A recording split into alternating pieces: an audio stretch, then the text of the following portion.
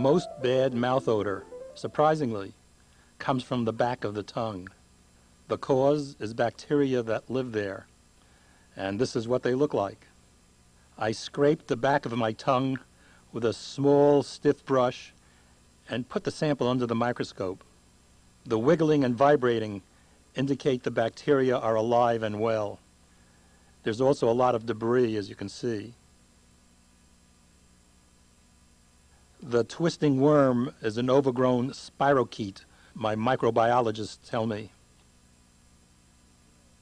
Now, here's the same kind of sample after goggling with DioxiRinse mouthwash for only 30 seconds. Most of the bacteria are much subdued and dying. A few are still jumping and very much alive.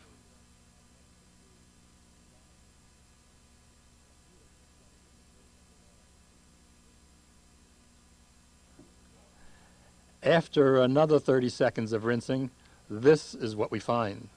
Most bacteria are now gone or not wiggling at all. Some bacteria are slowly vibrating, in the process of dying. The dead bacteria you see here are flowing with the saliva.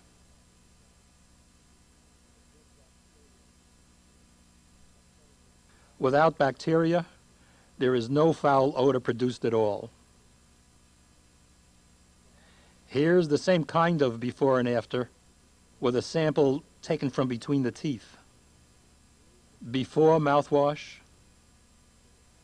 and after mouthwash. The active ingredient in these new oral care products is chlorine dioxide, which is a gas, a fast disinfectant, and a strong oxidizing agent.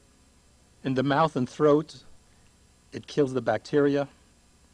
It oxidizes the nasty odors manufactured by the bacteria and neutralizes the proteins the bacteria need to make the odors.